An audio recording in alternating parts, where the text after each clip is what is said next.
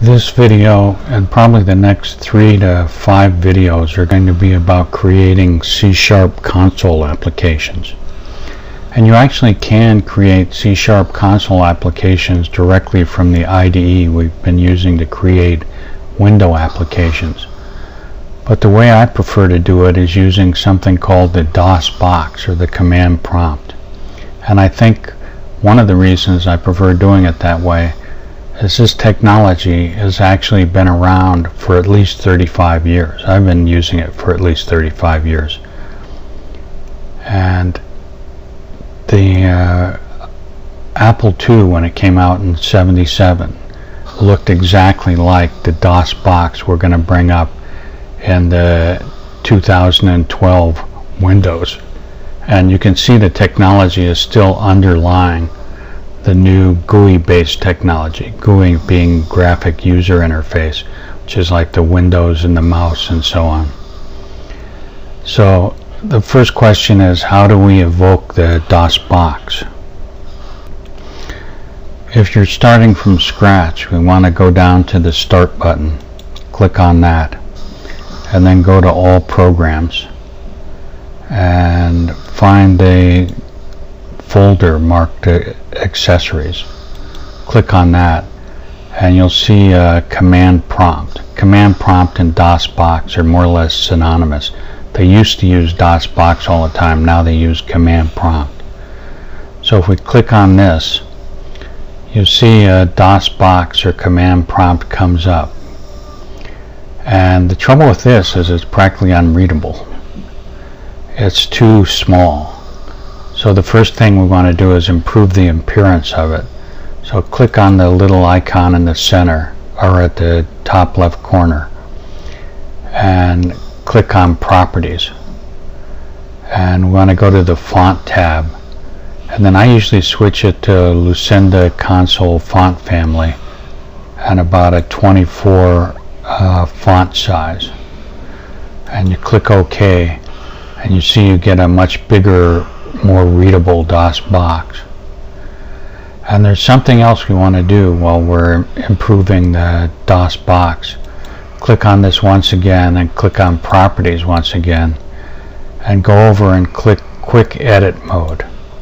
And I'm not really going to talk about why Quick Edit Mode is so important now, but trust me, when we get into developing a console application, Quick Edit Mode in the Dosbox is going to be indispensable.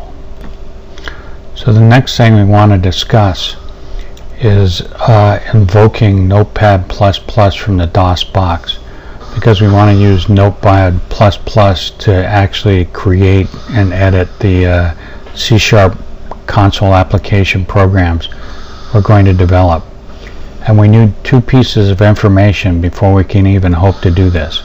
First, we have to find out what the actual name of the .exe file for Notepad++ is, and we need to find out what the location of this exe file is. In order to do this, we need to find the icon we've been clicking on to bring up the Notepad++ editor. So I put almost all my icons in a single icon on the desktop so I can have these nice pictures uncluttered.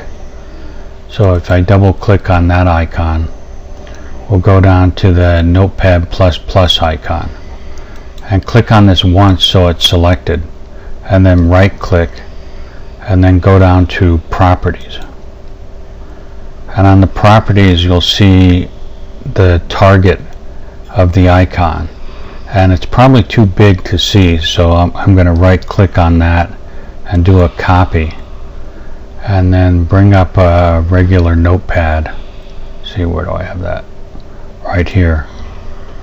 And in the regular notepad, paste the what we just cut and what we just copied off the Properties page. So the next thing we have to do after we've found out the location and the actual name of the exe for Notepad++ is put it on something called the path. And this concept also goes back at least 35 years. To locate the path, click on the Start button and then click on Control Panel, and then click on the system icon, and we want to look at Advanced System Settings in the system icon.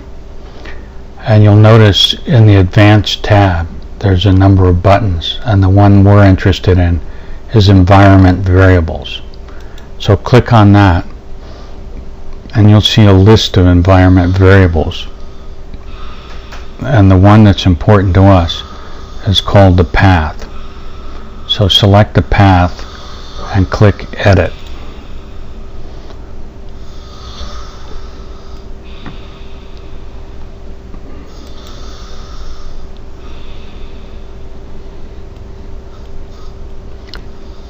Now we want to go to the Notepad file where we saved the information we got from the properties of the Notepad++ icon, and select the directory that this is in, and right click and select Copy, and go back to our Edit System Variables, get on the Variable Value text box and hit Home to go to the beginning of this. I like to put the path at the highest point. This looks at each path separated by a semicolon, and if it finds something on that path, it'll do that first, so you can override paths by putting them ahead. So we want to right click and select Paste, and then put a semicolon to separate it from the next guy on the path, which is C:/ etc., which I also put on here the same way. I'll click OK, and OK again, and a final OK, and then close the various windows we opened up. Now go to the Dosbox that we previously edited and type in Notepad++,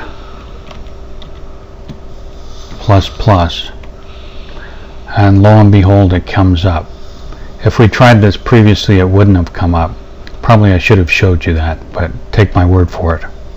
So now we can get to Notepad++ from the Dosbox, but we actually don't want to type in this whole thing every time, or I don't. So I created a file called etc. that I put on the path. You probably saw previously. And if we type in ET, it'll take us directly to etc. And for instance, I had a number of bat files on here. If you type dir, you'll get a directory listing. You'll see most of what I have in etc. are .bat files, which stand for batch, which are actually collections of Dosbox commands that you can execute sequentially by just saying the name of the .bat file. And one I have for invoking Notepad, regular Notepad, in a short manner, is called N. So I just have to type in order to invoke the command to invoke Notepad. So if I say type, which is a basic command prompt command, n.bat, we'll see these are the commands I use. The @echo off just says don't display all the commands in this list on the screen, so you'll just see what you want to happen, but you won't see the commands being executed. And then I have Notepad, the long name of Notepad, and a %1, which is a parameter to be passed to the Notepad program. And that's pretty much exactly what we want to do with Notepad++. If you don't pass a parameter, it'll just bring it up without selecting a file. But if you do pass a parameter, it'll start editing that file. So if I do copy, another Dosbox command that goes back to Unix, I mean, we're really talking like 50 years ago, n.bat to npp.bat, and then if we do N, which is the abbreviation for Notepad, npp.bat, we'll bring this up in Notepad, and instead of Notepad we want to make this Notepad++, and then do a file save. And since the etc. is on the path we showed previously how to do, like if I go to the root by typing R, another bat file, and now if I type npp instead of Notepad++, Notepad++ once again comes up. Well, that covers everything we wanted to cover for this tutorial. We'll get into actually writing C# console applications in the next tutorial. I hope you enjoyed this and learned a lot, and don't forget to subscribe.